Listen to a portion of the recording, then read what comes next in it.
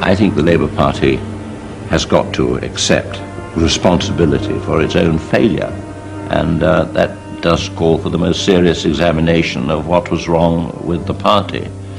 But to condemn the country to 16 years of one-party rule, and particularly fanatical and ideological rule as it be, is something which the Labour Party should never cease to remind itself of. The tragedy has been for the people out there who needed a Labour government. Certainly the years since 1979 have been a tragedy for my constituents. Black, poor, unemployed, badly housed. The defeats, and therefore our performance, have been a tragedy for the lowest paid 10-20% of the population, and we must feel some guilt about having behaved in a way which prevented us from coming to their assistance.